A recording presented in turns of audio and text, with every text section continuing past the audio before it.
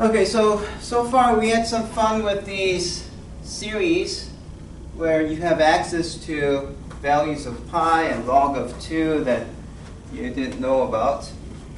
But we also observed from the computer calculation that this series converges really, really slowly.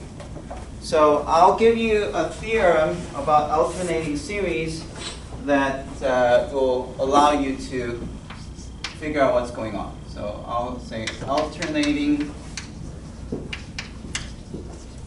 series theorem.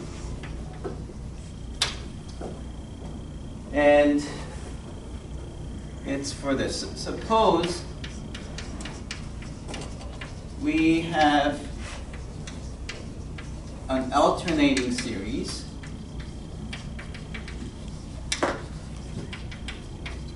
which means the summation looks like n equals to 1 through infinity of -1 to the nth power. Let's start from 0 of an with an non-negative. Okay.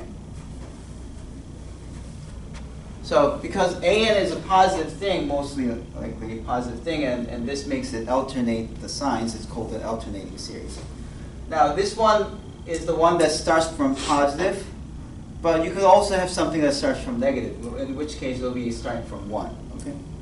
Yeah. But it's just a way to say you have some series that alternates. Okay?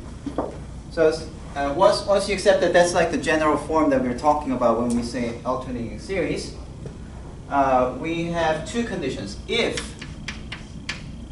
number 1, limit n going to infinity of an is 0, and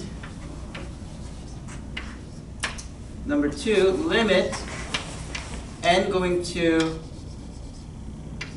no, not the limit. Number 2, if an plus 1 is less or equal to an, in other words, the terms have to become smaller and smaller. Okay? If these two things are met, if these two conditions are met, then the series converges. Okay? That's a theorem about alternating series. Moreover, the truncation of the series, let's say you truncate it at the nth term, okay? So you start from the very first term, you add until you have some big N and you stop right there, okay? Which is what we do when we do it in a computer. You can't go for infinity. You have to stop somewhere, right? It could be a million or a billion. We could do the billion, but I assume that we can do that, okay? In that case, has error at most a capital N plus 1.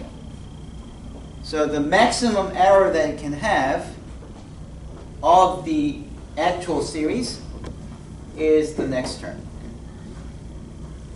Now, I'm not going to give you a formal proof. Rather, I'll show you the graphical proof because the graphics actually explains everything. Okay? So here's how you think. And I'll just use this one as an example. Okay? Suppose I have this alternating series. Now, let's see if this alternating series satisfies that condition. Does each of these terms go to 0? As you have 1/5, 1/6, 1/7. What's the limit of that? It becomes 0, right? Each individual ones, not the sum. Okay?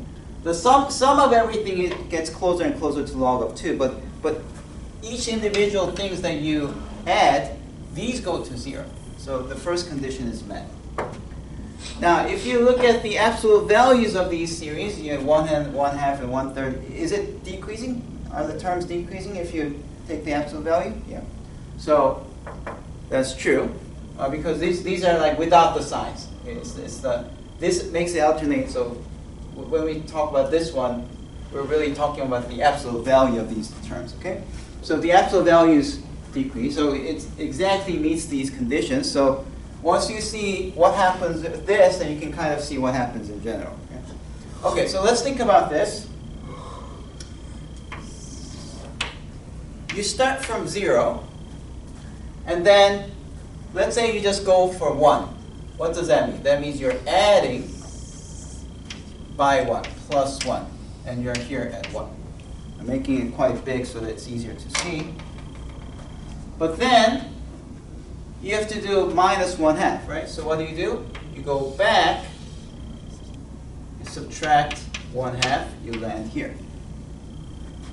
And then you go plus 1/3, so it's something like here, plus 1/3. And then you come back by 1/4, minus 1/4. Right? And it goes back and forth and back and forth. That's the jump. See, what is this value? It's the sum of all these jumps. You're jumping back and forward and then back, forward and then back. So you're adding 1, that's the first jump. You subtract 1/2, that's the second jump. You jump forward, you jump backwards, jump forwards, jump backwards. Now, do you see that this converges? It better be, because it's getting closer and closer to something. It's getting closer and closer to some value. So you're immediately convinced by this picture that it must converge, right? So that's this theorem. It converges, okay? And you can write this mathematically. Now, moreover, the truncation has error at most a capital N plus 1. Yeah. Oh, by the way, this picture actually gives you an idea of what the value of log of 2 is. See, log of 2 better be less than 1 but bigger than 0.5, right? And according to this picture, it seems to be left of the half. Half of 0.5, the midpoint of 0.5 and 1 is 0.75, so it's slightly less than 0.75. So it's something like 0.69 something. Okay? So that's the actual value of log of 2. Okay? And you can just look at it graphically. All right, but there's this log of 2 value, but we only have the approximation if we truncate. So here's the question. What if we did plus 1/5 and subtracted minus 1/6 and stopped right here? Now, the actual value will be somewhere here, in between this, right? What's the maximum difference between your truncation at negative, so if you stop right here, right, and the actual value? What's the maximum difference? 1/7. It should be the next one, 1/7, because in this picture, every time you jump over the target. See, there's a target, you always go over. You pass by the target. So because if you moved 1/6 and you pass by the target and you know that the 1/7 is going to pass the target again, then 1/7 will be the maximum difference between your actual value and your approximation by truncation. You see that? All right.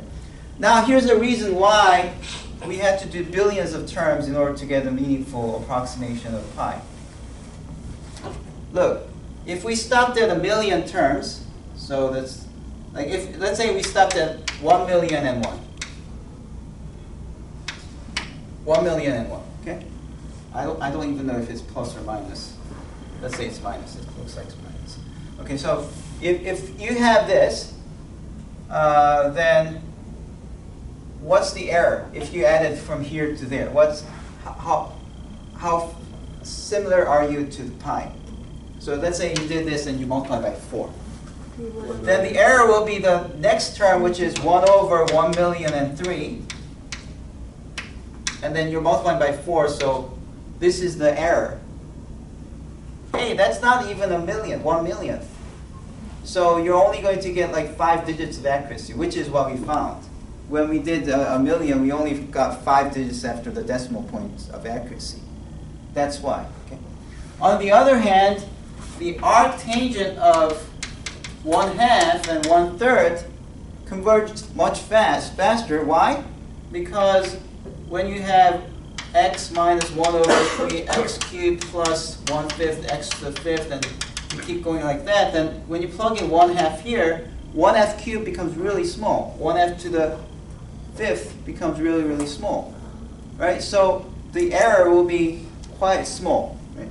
So in fact, although this only applies to alternating series, we have lots of examples of alternating series. The sine and cosine we did last time, it was an alternating series, right? And you remember how I did the approximation of sine of 0.1? How did I do that? I just plugged it into x minus 1 over 3 factorial x cubed plus 1 over 5 x to the 5th. And I only truncated here, right? And I plugged in 0.1 here and 0.1 here. What's the error there? The error is the next jump. So if you think about what this is 0.1 to the 5th power, which is 1 out of 100,000, times 1 over 5 factorial, that's 120. So that's like 10 million. So you're going to have, like, I think it's 6 digits of accuracy if you do that. So I knew that just computing this much, these two terms, will give me the approximate value of sine of 0.1 accurate to 6 decimal places. So that's how I knew. Right? So that's like the addition to the magic I tried to perform, although I had some glitch, but yeah, so that's what it is. Okay? So that's the alternating series.